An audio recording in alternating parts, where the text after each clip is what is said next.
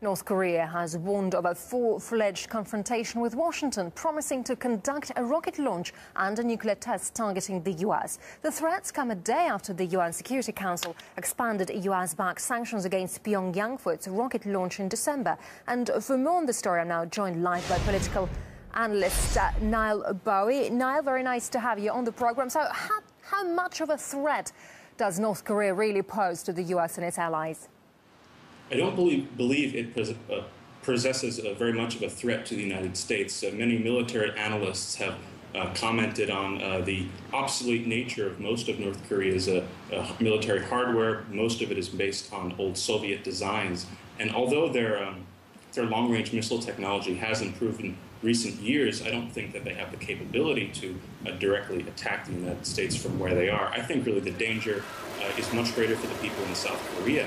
And I think we have to do our best in this situation to look at the world through North Korea's eyes. You know, during the Korean War, the United States killed about 4 million people and completely flattened North Korea. And if we look at the resolution that was passed yesterday, for example, I think they perceive this to be a message from the international community saying that you do not have the right to defend yourself. So I think this is part of the reason why they behave so belligerently. And as we see, and as you say, UN resolutions have resulted only in provoking North Korea to fight back. So why is the US keeping pressing for more measures then?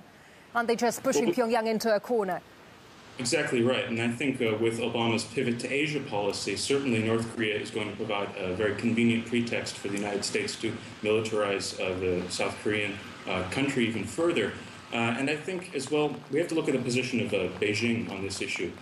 We know that the leadership transition, Xi Jinping is coming into power shortly, and I think that that government wants nothing but stability on the Korean Peninsula. They don't want a refugee crisis on their borders or a military conflict, for that matter, on their borders. So I think if we look at the incoming Politburo Standing Committee, many of the people who are going to be in the Chinese government have had direct experience studying in North Korea, so one would hope that the incoming administration in Beijing will be able to convince the North Koreans to behave in a more coherent way.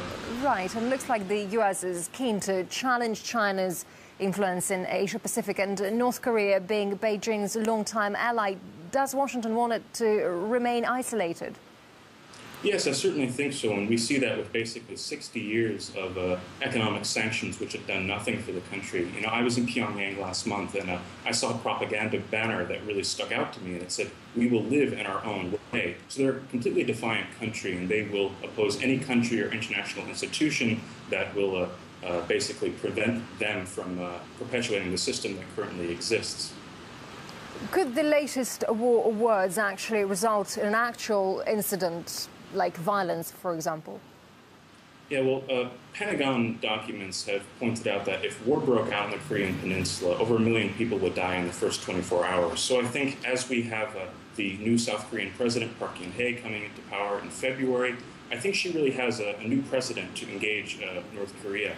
And the situation is pretty complicated because the North Korean government attempted to assassinate her father, Park Geun-hye, and actually did assassinate her mother when she was a child. So there's a lot of bad blood between the North Korean ruling family and the incoming South Korean president. But one would hope that she has a little bit of a sense and rationalism to abandon the hardline policies of Lee Myung-bak that we've seen in the past 5 years and to reintroduce the sunshine policy. Because I think ultimately, at the end of the day, if North Korea and South Korea normalize relations and begin to have a little bit of an economic exchange, inevitably North Korea will become a more coherent actor. So we can only hope that that is the direction that she will take.